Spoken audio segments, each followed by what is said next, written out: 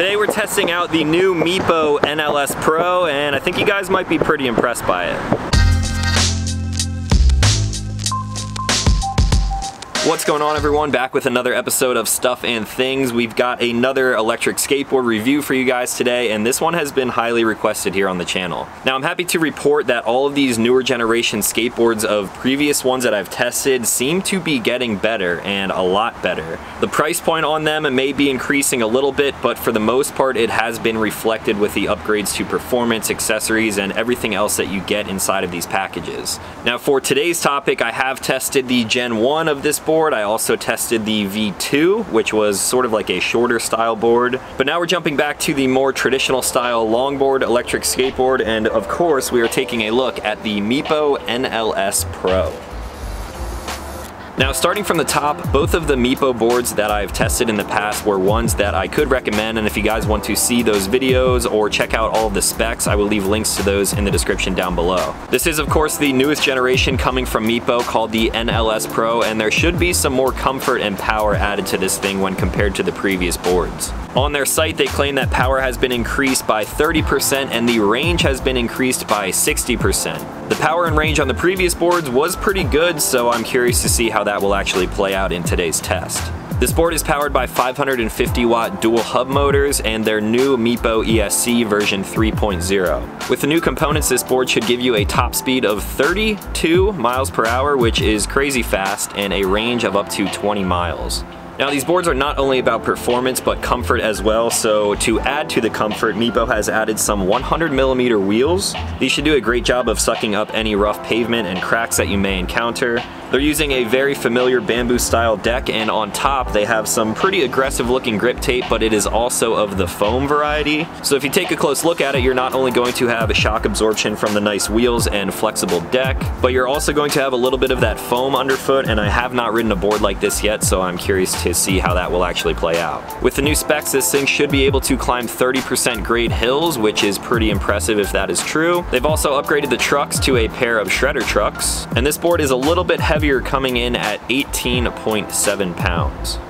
Now, before we get into riding this thing, I actually want to talk about some of the accessories that they included with this. Meepo is pretty much known for providing a lot of accessories with the board, and not only does the board look better, but these accessories have gotten better as well. So first up, you guys saw that nice included stand. It's almost like a guitar stand. That was super convenient for getting some B-roll shots, but also if you have a board like this, you can kind of plop it right by your front door or wherever an outlet is right inside of your house, and that keeps things nice and tidy. You don't have to lean it up against the wall, which leaves marks all over the place. Now, inside of their accessory kit, they do include this new case, which is a very nice touch. Previously, a lot of these boards that are coming from China just kind of pack all of the accessories in foam, and then you're left with a pile of wheels and tools and all sorts of things with nowhere to put them.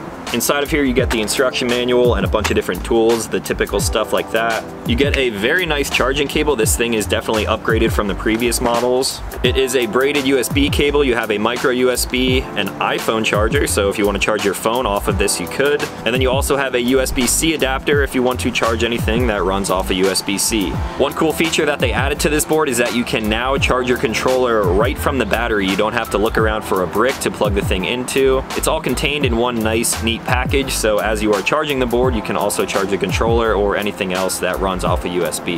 Now, they included two different controllers in this pack. You have the original Meepo style controller here. A lot of different boards use this, but today I'm actually going to be testing this new controller. This is their new NR remote, or night riding remote, and what makes it cool is if you press and hold this button, you get a flashlight right there. Now, I don't really ride at night as much as I used to, but that is definitely a nice touch, and it is pretty powerful, so as long as you're riding with this thing down out in front of you, you should be able to see where you're going. You got a huge scrolly thumb wheel on top for acceleration and braking, and then you have a bunch of LEDs to indicate a few different things. You got the connection to the board right here, the battery life, and then 4 different modes from beginner, eco mode, expert, and pro mode. Now, typically I like testing these things in beginner mode first, but because they claim that this thing should do 32 miles per hour, which is just insane, I'm actually gonna go out here to the streets and ride this thing in the professional mode right from the start. That way I have the most charged battery as possible. If this thing is as powerful as they claim, I'm definitely going to put on a helmet for safety reasons. And I think it's time to ride now, so let's go test this thing out. All right, we're gonna first turn the controller on. Got a green light indicating we got some battery there. Another nice addition is that up here, if you press this button on the board, it will indicate your battery level. The power button to turn the board on is down here by the ESC. Got a red light, and we're good. As I mentioned in a lot of my videos, I dig this deck shape because of this tiny little kicktail here. You can set the board down without slamming it into the ground, and this thing flexes pretty similar to the other style boards with this kind of deck. Can't forget to turn on the tracking app so I get my speed and distance. I'll leave a link for that in the description down below. Now you change the mode right here by pressing this button. There we're in beginner, bump it up to eco, expert, and professional mode.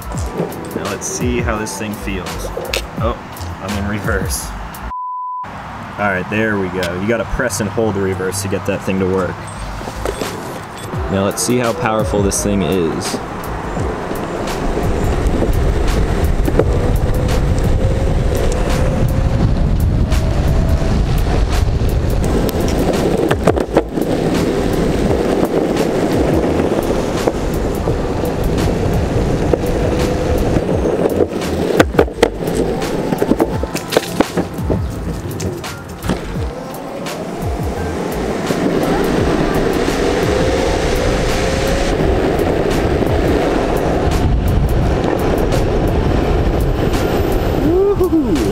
Alright, that was top speed right there.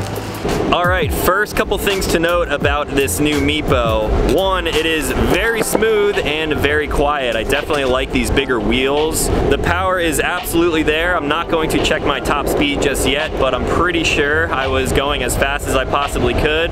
Doing great up hills. Yeah, the power on this one definitely feels improved compared to some of the previous ones that I've tested.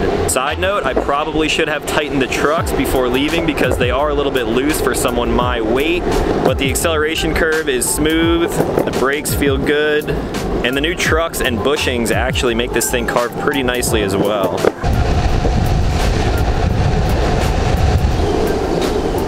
Damn, this thing is quick, man.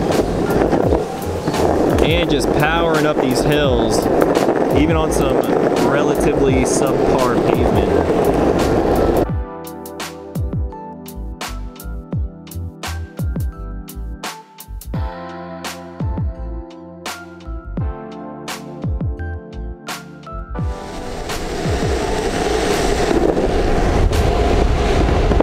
Well, I think I have a good understanding of the power that this thing brings, especially on that fresh battery, so I'm gonna bump it down into the expert mode for now and see if I can kind of prolong the battery life on this thing just a little bit.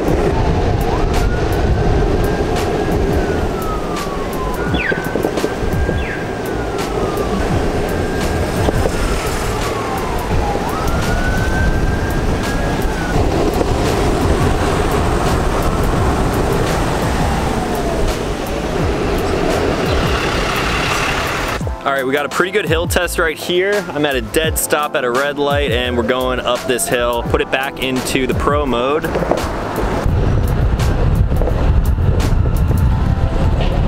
This thing just boogies, man, and it's smooth.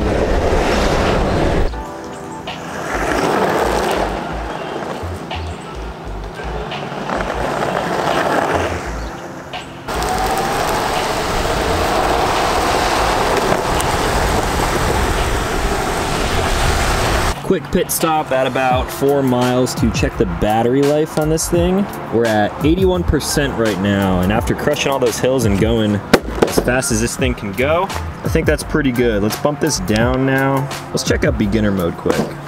And even in beginner mode, this thing feels like it's got a lot of power. Let me make sure I'm actually in beginner mode. Yeah, that was beginner mode. That feels fast. Braking definitely feels a little bit more gentle. Let's go up to eco mode. Yeah, this too. Power feels good. Brakes are a little bit stronger as you bump up to the more aggressive modes.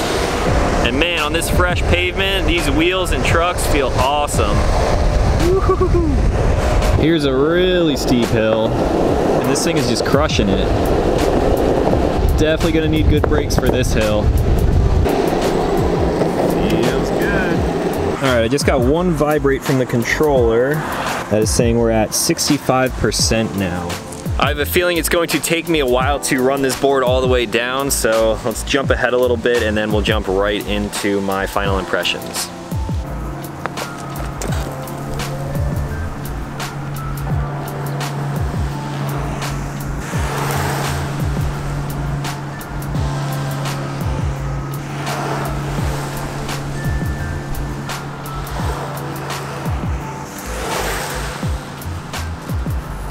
Alright guys, I'm back from my first ride and my first impressions with the Meepo NLS Pro. I'll tell you right off the bat that this thing has definitely met my expectations and exceeded them in some aspects. Like you guys saw, I was pushing this thing right from the start. I started in that Pro mode to see if I could get the top speed. There were a ton of hills around here and I was kind of just doing laps up and down these hills trying to get this thing to die. So my test on it may be a little bit harder than some regular everyday use. However, we are going to check out these specs. I ended up going a distance of 13.55 miles. It looks like we do have 12% battery left, and I did notice a little bit of a sag around 15. That's when I really noticed the performance start to drop off, but it was still running and I could probably still take it on some flat, smooth paved surfaces. I rode for a total of 1 hour and 18 minutes and hit a max speed of 27.68 miles per hour. That officially makes this thing the fastest skateboard that I've tested so far. That might actually change next week, so if you guys want to stay tuned to the channel, make sure you click subscribe. But yeah, almost 28 miles per hour with this thing. That is super impressive. Now before we talk about the board, let's first talk about this new NR controller. I actually am a fan of it. It is pretty ergonomic. I like that it is kind of beefy and chunkier. My entire thumb fits all the way across this scrolly thumb wheel, and I like it. The only downside to this controller I could see would be putting it in your pocket. It is a little bit chunky to kind of throw in your back pocket, but luckily they give you that original Meepo controller as well, the one that everyone knows, and that thing is very slim, so you can slip it right into any pocket, and it makes commuting with this thing a little bit easier than it would with this. Now, as far as the board goes, I can confidently say that I recommend this board. The combination of the big wheels, the shredder trucks, the flexi deck, and that foam grip tape on top, this thing was extremely smooth, it carved great, and this is kind of what you expect when you get an electric longboard. Some people prefer a very stiff deck, other people like them to be really flexy, almost like a boosted board. This one kind of falls right in the middle, and I'm definitely a fan of it. It's really versatile. So the NLS Pro was very comfortable to ride. The power was insane. I was really impressed with that top speed and how this thing just crushes up hills. About a year or two ago, I was really only interested in belt-driven boards because at the time those provided the most consistent power and torque that you get out of motors like this. However, these dual hub motors have definitely improved over the past like 2 seasons, and I think I'm kind of off of that belt-driven train now. These motors are super powerful compared to previous models. It keeps everything nice and contained, maybe even a little bit lighter. Overall, this entire package is just a really good sort of do-it-all board. If you want to commute with it, it has great range and power. If you want to just take it out on the weekends, it has that crazy top speed and rideability. From a skateboard perspective alone, this thing was definitely a joy to ride, and I will absolutely be leaving it here in my van to kind of take with me as I travel around the country. That now makes 3 electric skateboards that I'm bringing along with me, and chances are you're going to see me riding these things a lot more in the future. The only thing I didn't hit on yet is price point. If you have an older Meepo, is it worth it to upgrade to something like the NLS Pro? If you are riding an older Meepo and you think you might want something more powerful, then yes, absolutely recommend an upgrade. This thing is coming in at $699, so it kind of puts it a little bit above some of the other boards that I tested recently. The updated WowGo, the updated Backfire. This thing is sort of in that mid-level tier, but because of the specs of it, I think it kind of borders along the tier of mid-level and the top dogs, putting it up there with the boosted boards and the Evolve boards. Now, I have not personally tested the new boosted Stealth. However, I think this would be a direct competitor to it. The power is definitely there on paper, and with my testing alone, this thing should have a higher top speed than that. I think if you bump this thing down into an eco mode and ride it kind of conservatively for the most part, you're probably going to get an extended range out of it. And overall, it's a great board. If you guys want to check out the specs on this thing and all of the other boards to compare them side by side,